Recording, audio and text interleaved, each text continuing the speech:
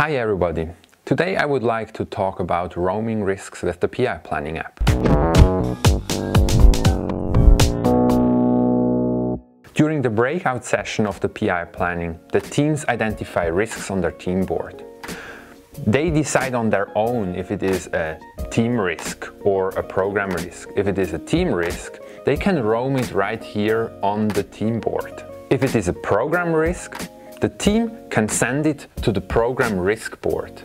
In this case, the risk disappears from our team board and it appears on the program risk board in the lower left corner. Or let's create another risk here.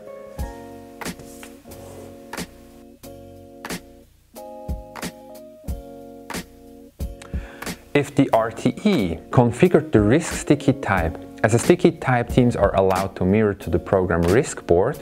They can now mirror it to the program risk board, of course. This allows them to keep it for overview purposes on their team board.